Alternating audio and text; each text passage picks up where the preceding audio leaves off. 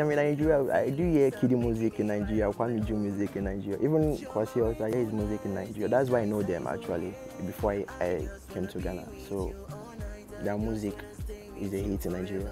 I don't know if because of the region I am, that's why something like that happened.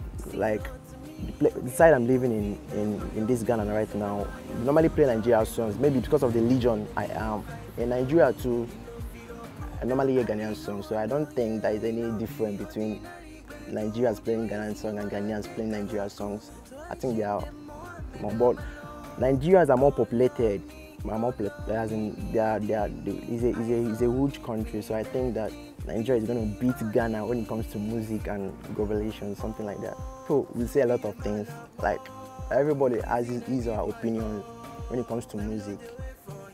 I've been in Ghana for a year now, and I think some of Ghanaian music actually, the people I know, there are songs that hit, very, very hit, because they are also playing the songs in Nigeria, and I think that it's not only in Nigeria, they're also going to be playing the song in some other countries. So I think that Ghanaians are really doing very well when it comes to music, Afrobeat precisely. And I don't think it's really what is happening, because when it comes to fans, your fans are from everywhere. If your music is a hit, your fans can come from several countries. So I don't think Ghanaians are the only people engaging in the celebrity followers. So I think it's global.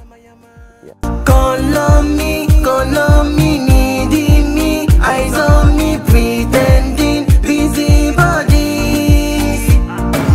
Oh, to be a man of war, reason I give my all. I'm not the way for you. Oh, to be a man of war, reason I give my all. I'm not the way for you.